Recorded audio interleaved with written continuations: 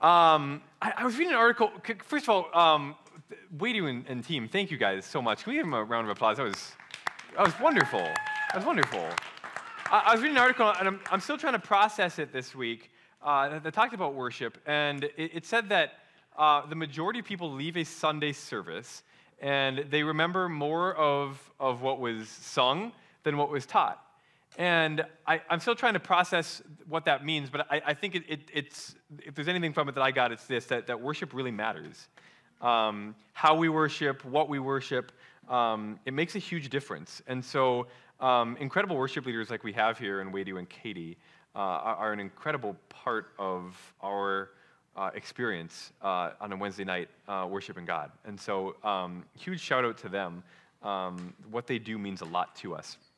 And if you're the kind of person like I was in middle school who hated worshiping, I want to say this, that's okay, but I encourage you to continue to engage with it anyway. I know this, that God accepts even our worship to Him that we do knowing that it's just an obligation. And the more we do it, I think that we'll find that the more we'll grow to love it. That's what happened for me anyways, but that's a story for another night. Welcome to Chaska Next. I'd like to introduce myself, Zach, as I introduce tonight's message on how God introduces Himself. It's a lot of introductions. It all comes from Exodus chapter 34, verses 6 to 7. You'll see it on the screens. If you guys have your Bibles, you can turn there with me tonight too. We'll be there for just a moment. It says, the Lord, the compassionate and gracious God, slow to anger, abounding in love and faithfulness, maintaining love to thousands, and forgiving wickedness, rebellion, and sin. This is how God chooses to introduce Himself in Scripture. Compassion, slowness to anger, loyal love. Jada and Jessica talked about the first two, and tonight I looked forward to telling you about the third. But first, let me know if you agree with this statement. People are fickle. People are untrustworthy. People are unstable. If we watch any sports team, you know that it's true. The team wins one week, and the fans are convinced that the team's going to win a championship. But when they lose the next, and the fans think that everyone in the organization should be fired. And it's based off of a simple principle. People like us when we're doing well. And it's because we can offer them something. But when the tide turns and we don't serve a purpose, people are very quick to toss us aside. Now here's the thing. When I was writing this message, this happened to me, so I know it's happening to you too. Immediately, you're probably thinking of someone who's done this to you. But let's not be too quick to list names. Let's look at ourselves. Which parent is your favorite? If we're honest, it's probably the one who's given us what we want, or who took our side in the last family argument, or who brought us DQ when we had that late night craving the other night. See, people are fickle, which means that we're fickle too. Every single one of us wants stability in a relationship. I know that. We want friends who are going to be there in hard times. We want siblings who genuinely care about how our day was. We want parents who treat us fairly, justly. I hear that. But each day we see that these relationships fall short of what we're looking for. And frankly, it's awful. It's really hard. But I do have good news. What you want in a relationship exists. There is a love, there's a loyalty, there's a generosity that goes beyond your greatest hopes and your greatest expectations. And it's found in the person of God. Here is that good news as described by one Henri Nouwen. Here's what he says. You'll see the quote up on the screen. Long before any human being saw us, we are seen by God's loving eyes. Long before anyone heard us cry or laugh, we were heard by our God, who is all ears for us. Long before any person spoke to us in this world, we are spoken to by the voice of eternal love. Our preciousness uniqueness, and individuality are not given to us by those who meet us in clock time or our brief chronological existence, but by the one who has chosen us with an everlasting love, a love that existed from all eternity and will last through all eternity. Tonight, we're going to talk about the loyal love that God has demonstrated to us, and how he is loyal when we are disloyal, how he is loving when we do not feel lovable, and how he is generous when we are empty. Let's pray. God, on a night where we reflect on the gifts that you've given us, or the greatest gift that you've given us is you. And so as we hear this word tonight, Lord, I pray that you would open our ears to who you are. And Lord, that as we know you more, that we would have a desire to continue to learn and to continue to be present with you. And so, God, guide us in this time. Teach us what you want us to teach us. We pray all this in your name. Amen. There's a pretty fickle individual early in Scripture. His name is Jacob. And if you remember our Saints and Outlaws series, Jacob would definitely fall within our outlaw category. See, he's a trickster who swindled his brother out of his rightful inheritance. If you have your Bibles, turn with me to Genesis chapter 28, 13 to 15. We're going to be jumping around a little bit in the Genesis story tonight, so stay open to that once we read this section. The story is going to start with Jacob on the run from his brother Esau. He's got to beat it because he knows that the disloyalty to his family, a family that's been chosen by God, could cost him his life. And one night, faced with this reality, he encounters God, who promises Jacob that he will remain true to his promise. So if you're a note taker tonight, you're going to want to write this down. Our first point is that God is loyal even when we are disloyal. Here's what the Genesis account says in Genesis 28, 13 to 15. And behold, the Lord stood above it and said, I am the Lord, the God of Abraham, your father, and the God of Isaac. The land on which you lie I will give to you and your offspring. Your offspring shall be like the dust of the earth, and you shall spread abroad to the west and to the east and to the north and to the south. And in you and your offspring shall all the families of the earth be blessed. Behold, I am with you and will keep you wherever you go and will bring you back to this land. For I will not leave you until I have done what I have promised for you. This is what God promises to Jacob the trickster. And I look at this story and I get fired up. I don't think Jacob deserves this. See, he just betrayed his brother. But I think there's a critical lesson in that God's loyal love means that he is faithful to his promises, even to those who are undeserving. And here's why that's important. See, it's hard for me to accept that Jacob or anyone who I see acting carelessly can be blessed. It seems like injustice to me. I know I'm not the only one who thinks that. In C.S. Lewis's book, The Great Divorce, it's a pretty interesting book. Lewis imagines a scenario where a man is talking to a friend of his who is in hell, and this man is living in heaven. But the man who is in hell is able to talk to an acquaintance living in heaven. And this is what he says. The one living in heaven was a murderer back on earth. But he gave his allegiance to Jesus before he died. So his friend sees this, the friend who is in hell, and he's angry. He comes, how come that kind of man is in heaven when he isn't? If people got what they deserved, the roles would be reversed, right? So the murderer humbly agrees, right? And this is what he says. He goes, look, I haven't got what I deserved, or I shouldn't be here in heaven. And this is what he says to his friend. He goes, you will not get yours either. You'll get something far better if you turn to Jesus. So here's the thing. When we turn the spotlight inward, we see our true need. By God's grace, there is a way to hand over our true rights, and that's rights to the consequences of sin, and receive an eternal gift the gift of eternal life through Christ. See, here's what we all deserve. We all deserve death from our sin, our evil that we've done. But the reality is that God, in his grace, doesn't give us what we deserve. Here's what he promises us in Romans chapter 5, verse 8. It says, "But God demonstrates his love for us in this. While we were still sinners, Christ died for us." So here's what we can do about it, friends, the fact that God's love is loyal even when we are disloyal. We can accept our need before God. See, we are disloyal, but God remains true to his promises in the midst.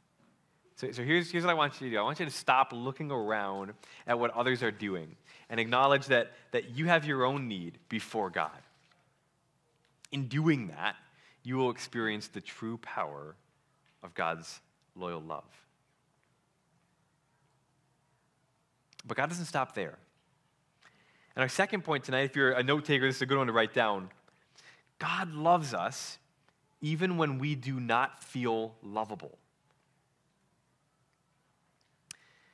Jacob's definitely in that category. So Jacob flees from his brother Esau to his uncle Laban. But when God begins to bless Jacob's work with his uncle, Laban tries to cut in. And Jacob realizes very quickly that he isn't welcome any longer, and he starts going on the run again. And now he's trapped. His uncle wants to rob him on one side. His brother wants to kill him on the other. And because of what he's done, not a lot of people love Jacob. And so he does the one thing that he has left. He turns to the God who has loved him even when he is unlovable. If you have your Bibles, turn with me to Genesis 32. It's a couple chapters over. In verses 9 to 11, and then we're going to pick up verse 24 as well. You see it up on the screen.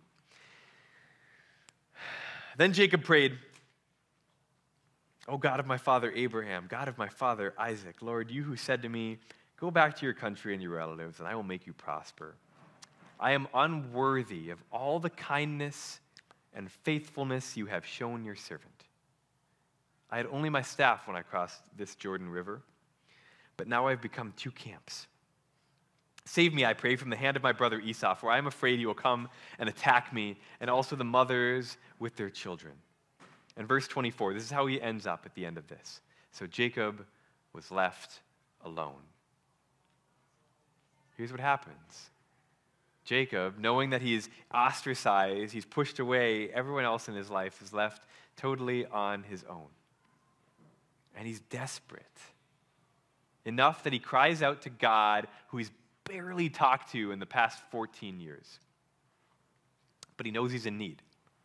So on his own, he feels small, he feels scared, he feels anxious, and love has not characterized his life. And there's a part of me that wonders if Jacob is realizing all of this as he walks along the shores of this river by himself.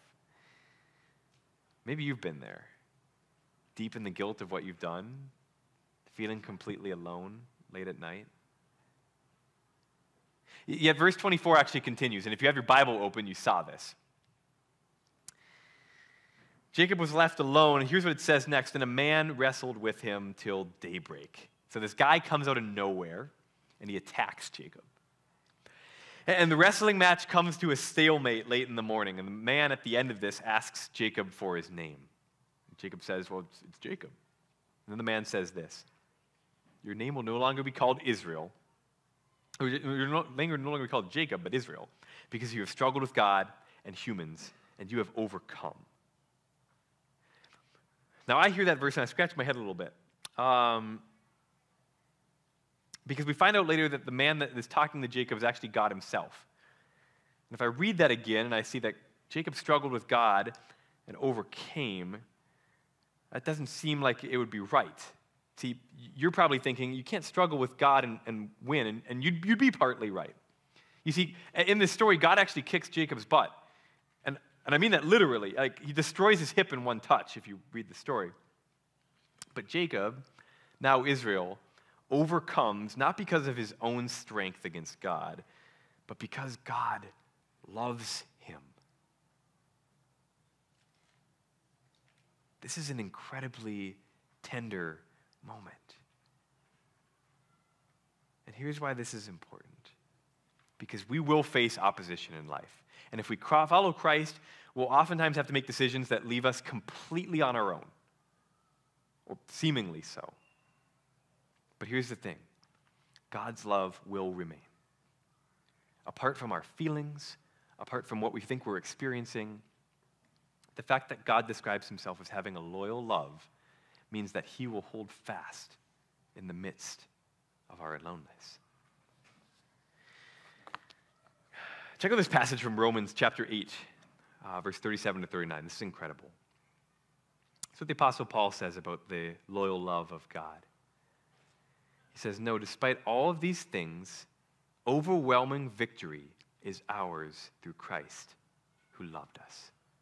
And I am convinced that nothing can ever separate us from God's love. Not death, not life, neither angels nor demons, neither our fears for today nor our worries about tomorrow. Not even the powers of hell can separate us from God's love. No power in the sky above or in the earth below. Indeed, nothing in all of creation will ever be able to separate us from the love of God that is revealed to us in Christ Jesus our Lord. That is an incredible promise. And so what can we do about it? I think there's one thing. Stand in awe of who God is and how he has loved us. My final point tonight, God is generous when we are empty. So Jacob comes out of his encounter with God, and he's a completely changed man.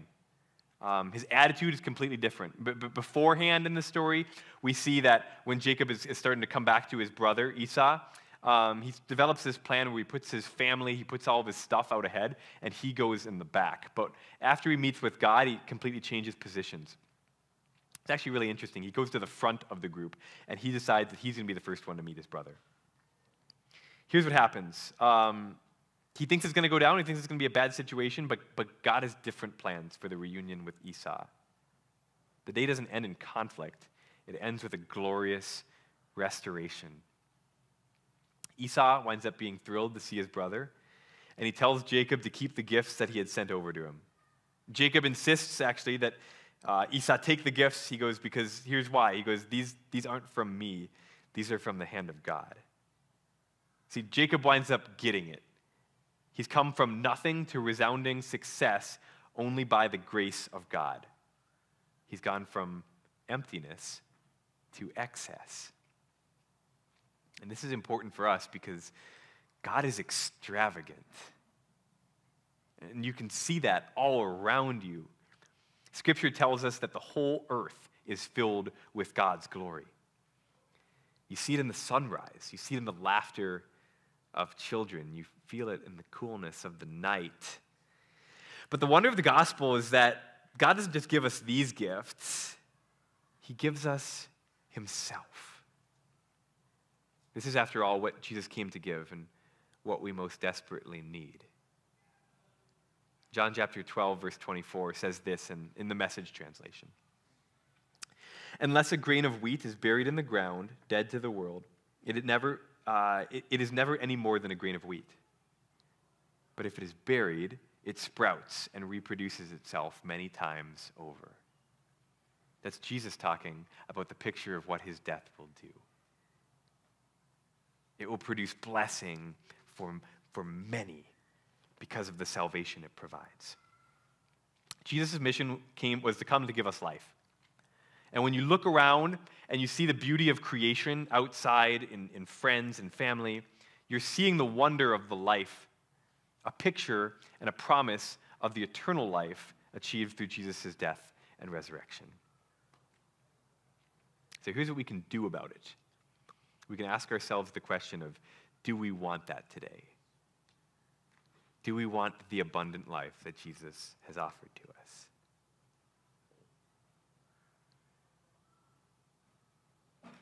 Yahweh. God has described himself as compassionate, slow to anger, and loyal in love. He is loyal when we are disloyal. He loves us when we feel unlovable. And he is generous when we are empty. And I want to be careful not to look back on this series and to start thinking that, okay, I've got to be more compassionate.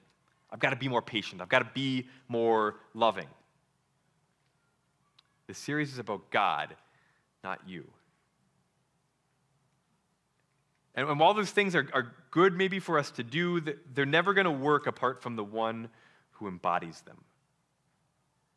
I've heard this said before. Beholding is becoming.